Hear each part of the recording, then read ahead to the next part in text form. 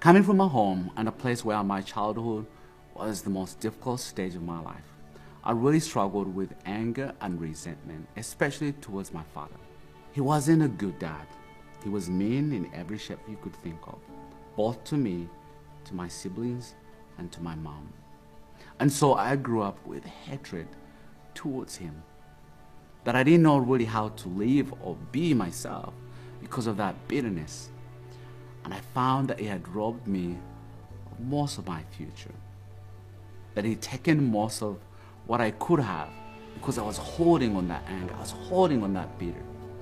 I don't know, as you listen, what bitter do you have? What hatred do you have towards others? Here's how things changed for me. A stranger, a family who took me in, really loved me and really taught me as well on how that bitterness, on how that anger would take me or would stop me from seeing God's grace. And I love what they taught me. They really taught me that through the life of Joseph. We all know what happened to Joseph. He was sold by his brothers, and later on, they found him.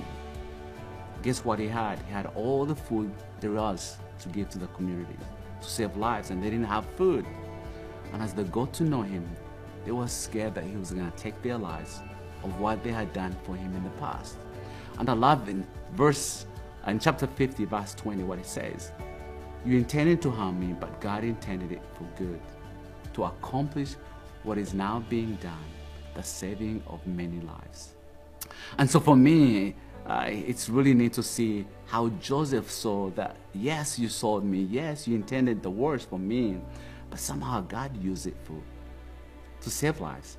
And that's what I've chosen to do, to live my life, to use, yes, my past, but to use it for good.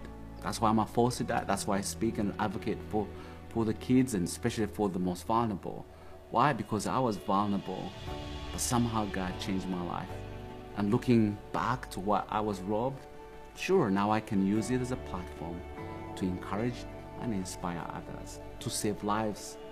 Not like Joseph, but I'm sure you and I, there's something we can do to save lives.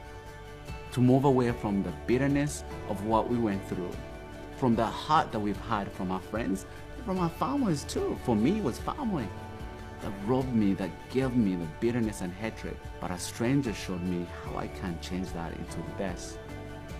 I'm a single dad. I've had 16 kids and adopted one, and I would like to adopt more. But why so? Because I have used my past to better life for those who are going through what I went through as a kid, to change lives for others.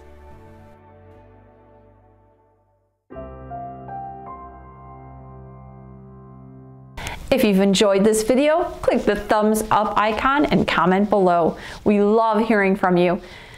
Please help Trinity reach out to others and share this video with a friend by clicking the share link below.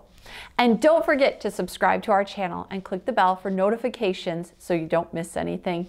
God bless your day.